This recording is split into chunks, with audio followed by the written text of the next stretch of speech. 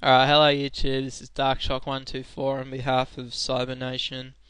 This is basically the video where I'm going to show you my Pinnacle Studio plus 12 settings for the Dazzle.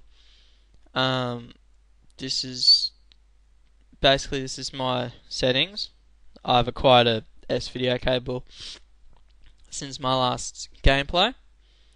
Everything here is on like default, and like normally yours will be composite basically. Alright, let's get into the settings. Capture source, this is Dazzle DVC100, of course. Your TV standard is either NTSC if you live in America, or PAL if you live in the UK or Australia. Aspect ratio 16:9. Capture preview, fuck it off. No auto scene detection, because that's shit. Now in the capture format tab, we got presets, we got MPEG 1/2, and we're going to go custom.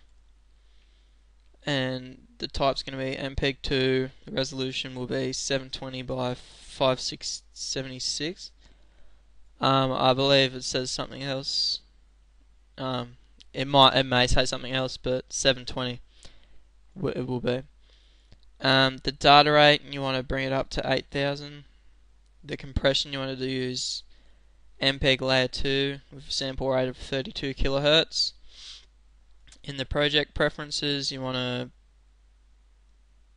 do this. If you want to use this format for new projects, use this one, the 1280 by 720 30p. That's only available if you have Studio plus 12, and you can get that for free if you watch my other video. And my video and audio preferences is I'll just have the microphone set up to 44.1 kilohertz.